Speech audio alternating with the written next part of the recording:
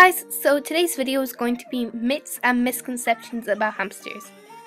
So the first myth is any seed mix is fine for a hamster, and the truth is hamsters, just like any creature, have specific nutrition needs, and not all hamster foods are made equal in this regard. The first thing you must be considered is whether you want to use a seed mix or a lab block as your hamster staple diet. Both have their advantages and disadvantages. Quality lab blocks provide complete nutrition in compressed blocks of food and do not leave room for hamsters to be picky. However, they tend to be rather boring for hamsters. Seed mixes provide variety, and if they are mixed well, they also provide complete nutrition.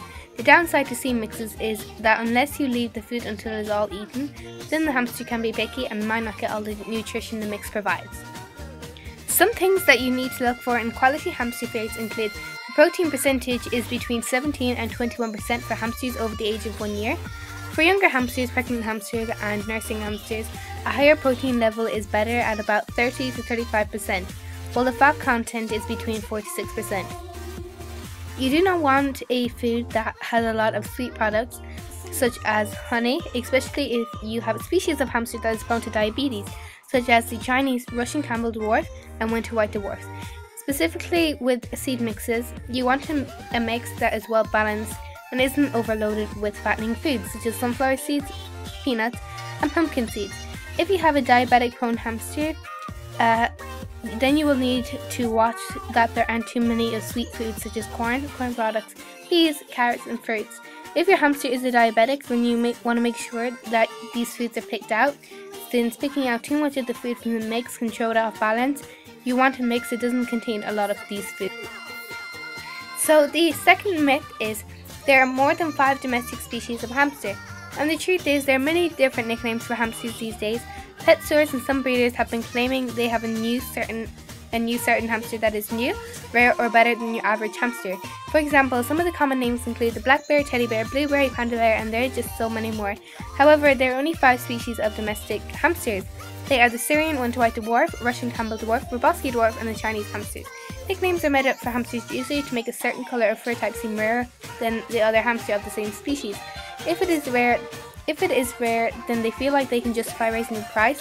These are just nicknames though, and do not in any way make the hamster any better than any other species. So the third myth is Roboski Dwarf hamsters cannot bite because their mouths are too small. The truth is any animal can bite, and the Roboski Dwarf is no exception. They have 4 sharp incisor teeth that are quite capable of drawing blood and pain despite their small size. Don't be fooled by their small stature. If they feel they need to defend themselves, they most certainly can. So the fourth myth is, if I feed my hamsters meat, will they become cannibals? Or if I feed my hamster meat, will it want to eat me? The truth is hamsters are actually omnivores, and this means they can eat both meat and vegetation just like humans. In the wild, along with the grains and plants, hamsters will also eat insects. They are capable of eating cooked meats, plain with no spices or flavors too.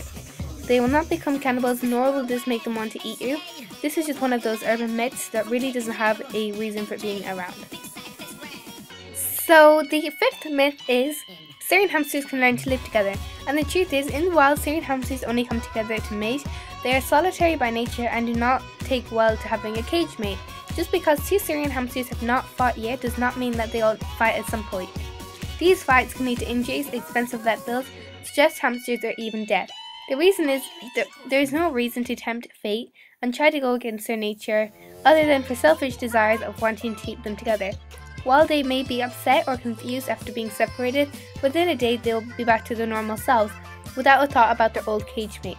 In fact, you may even see them come out of their shell and that they are no longer forced to live in an unnatural social environment. So yeah, that is today's video. I really hope you enjoyed. I just want to say really quick that all the information mentioned in this video is from the Hamster Hideout forum, and I have the post linked in the description box below, because you should definitely go check that out because it is very, very informative. So yeah, that is today's video. I also just want to say really quick that I'm going to be doing a a routine, kind of like a schedule every Monday, Wednesday, and Friday. I'm going to be doing my videos, some more videos on the guinea pigs, my dog, hamster, cats, and everything like that. So if you have any requests, just comment below. So yeah, that is it. Thanks for watching. Please comment and subscribe. Bye!